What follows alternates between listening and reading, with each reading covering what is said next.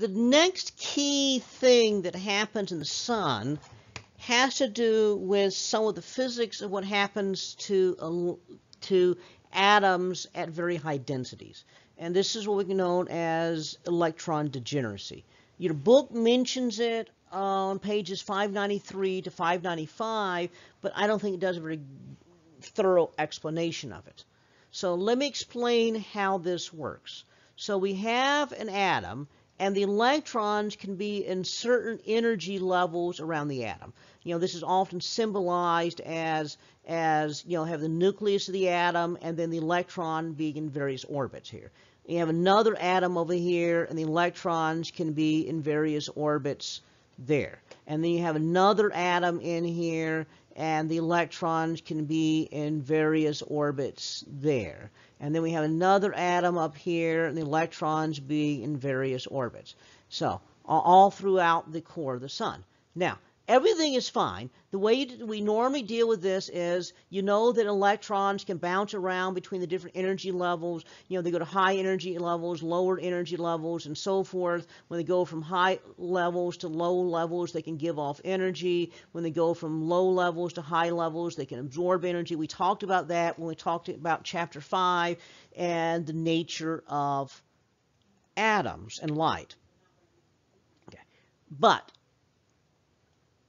every atom is behaving in its own way, and that's perfectly fine, except that when the atoms get really, really close together. Because in subatomic physics, something called quantum physics, we realize that the electrons are not really little particles that are orbiting around. Really, the electron exists in sort of a cloud around here.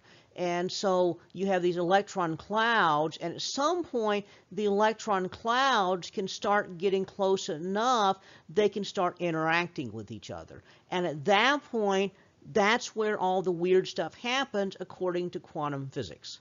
All right, so what happens? In physics, there's something called the Pauli Exclusion principle. There's certain kinds of particles that we call fermions. And fermions, when they can never interact with each other in such a way that they have the exact same energy description.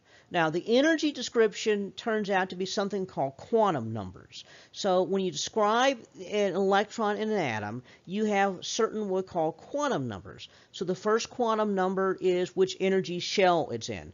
You know, the n equals 1, 2, 3, 4, and so forth. The next quantum number is going to be the angular momentum. We call the L number. And the next angular momentum, the next one's the m, which is the projection of the angular momentum. Don't really worry about what that means. And the next one is the s number, which is the spin, which can be only plus 1/2, minus 1/2. And so what happens is that no two electrons can be identical, and that limits the properties of your atom. Okay, so what does this do? Okay, well, what happens is in an ordinary atoms, you know, this actually turns out to be an explanation of some interesting things. In the hydrogen atom, you only get one electron. Okay. Now, it turns out the electrons can't all be the same, so we add another electron in there. For helium, you have 2 electrons, and so that means one spin up, one is spin down.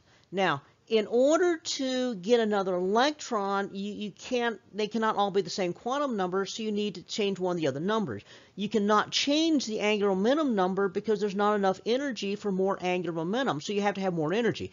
So that gives you another a second energy level. That second energy level, we put an electron in, that's one way. Put another electron in, that can be another way. And now you can put the angular momentum. The angular momentum can be, you know, up, down, or neutral, and that gives you, each one of those can be 2 electrons because they can be spin up or spin down, and so that would give you 8 more. And so that would mean you'd be able to, that would give you 6 more, which means a total of 8, and so you repeat. Okay, and so what happens is you start with one outer electron, two outer electrons, so forth, until you've filled it all up, that outer layer. Okay, now the chemistry relates to how many outer electrons are. One outer electron things all act like other one outer electron things. Two outer electron things act like two outer electron things. All but one outer electron thing acts like all but one outer electron thing, and all things that have completely full shells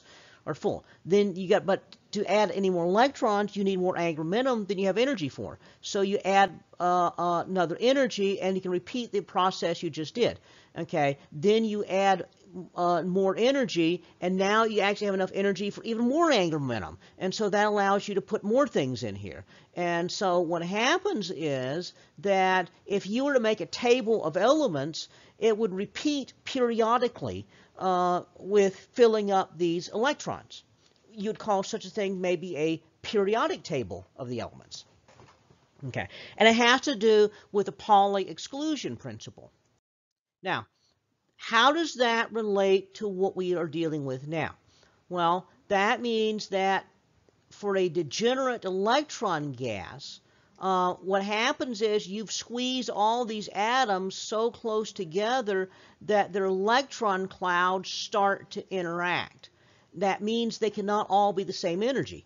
So the electrons are fermions. They cannot all be the same energy. So that means that you have to have more energy to squeeze them together. In fact, what happens is that they can only get so close, and then they can't get any closer because the electrons in one atom cannot be the same energy as the electrons in another atom.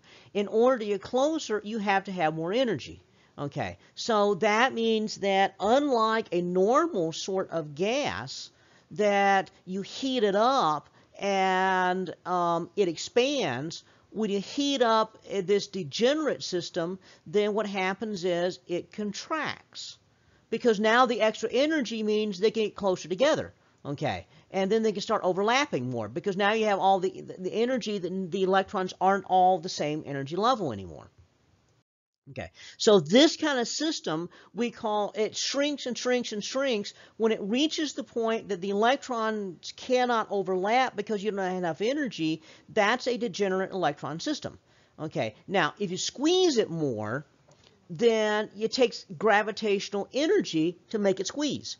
So that would actually change it. It doesn't actually get hotter when you squeeze it. Okay, likewise, it just gets smaller. Likewise, when you heat it, instead of expanding, it contracts. It's not acting like the ideal gas that you normally learn about in chemistry. So it doesn't behave the same way. When the core of the sun reaches this degenerate state, it shrinks until it reaches that point, and it stops shrinking.